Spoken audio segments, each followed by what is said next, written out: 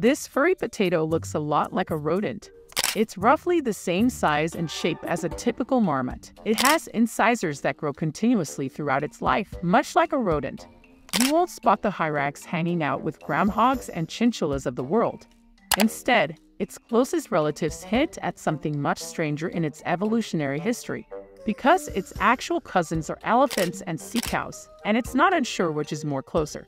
Before we start, don't forget to subscribe to my channel and press the bell for more great content.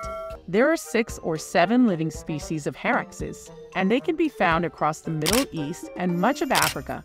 Despite their cute appearance, they can sound truly horrible.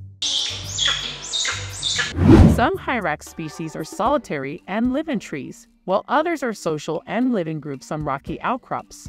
Like many small animals, they eat plants and bugs, so nothing unusual so far. You'll often see them basking in the sun. It's not just for comfort. They need the extra warmth because they aren't good at regulating their internal body temperature. Luckily, their suction cup-like feet make it easy for them to climb and cling to sunny spots. Their strong foot muscles and special gland secretions help them grip steep and smooth surfaces. They live in dry habitats, so hyraxes have highly efficient kidneys to conserve water.